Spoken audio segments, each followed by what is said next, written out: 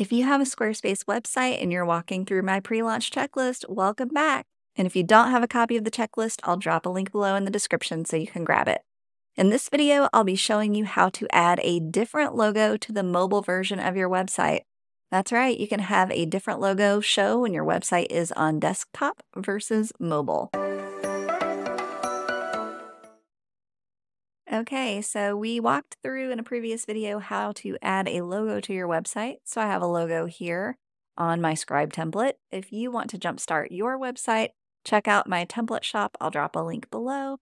And in this video, again, I'm going to be showing you how to display a different logo on mobile view.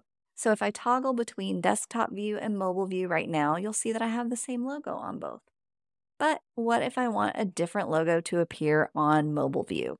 You can really do that easily in this version of Squarespace.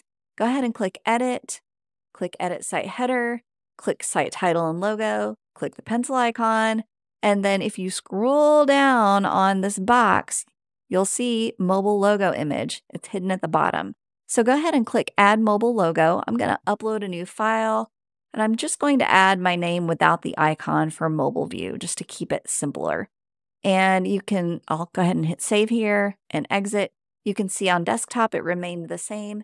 If I pop over to mobile view, you'll see it swapped it out to that logo that I just added. Now, if you want to adjust the size of this, you absolutely can. Edit Site Header, click the site title and logo, click the pencil icon, and then here's where you can use that slider to make your logo on mobile larger or smaller. It's the one we were using originally, even though now we have a mobile logo image specifically. It still adjusts it here. All right, that's it. It's that easy. If you found this helpful, please give the video a thumbs up as it helps other people discover my videos. Thanks for watching, and I wish you all the best with your website.